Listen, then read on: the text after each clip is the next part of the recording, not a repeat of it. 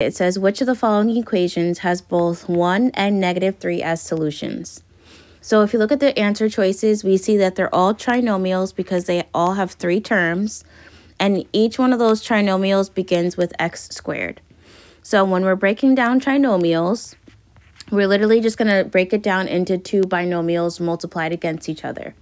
So because the term begins with x squared, we can break x squared down into x and x.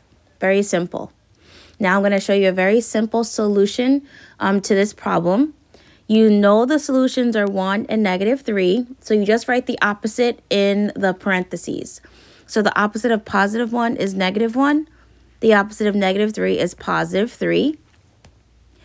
So now we know the binomials, and so we're just going to go ahead and multiply them out. So x times x would be x squared. X times 3 is +3x. -1 times x is -1x. And -1 times +3 is -3. We're going to go ahead and combine like terms. X squared plus 2x minus 3. And we're going to go ahead and see that this is answer B. And we were able to solve it in a matter of moments. It's not very complicated, but I just want to show you the problem again. Say, for example, they tell you that it's a trinomial. You have to choose from 4 choices, but the solutions are 4 and -2. So again, if it's a trinomial, we're going to break it down to 2 binomials. And if they're trinomials that begin with x squared, we're just going to put x and x. Because we know these 2 are solutions, we're just going to write the opposite in the parentheses. So +4, the opposite is -4. The opposite of -2 is +2. And then we're just going to go ahead and multiply these out. So x squared and then plus 2x minus 4x minus 8. And we're going to combine like terms, which is x squared minus 2x minus 8. And that would be the original equation. Very, very simple. Just always, whatever is the opposite, just put that into the parentheses and then multiply it out. So let's go to problem number 7. It says, in the xy plane, what is the y-intercept of the graph of the equation y equals 2 times x plus 3, x minus 4? So y-intercept is a point. You can write it as x comma y. But when you're talking about the y-intercept, the x is always going to be 0. And then there's going to be some value for y.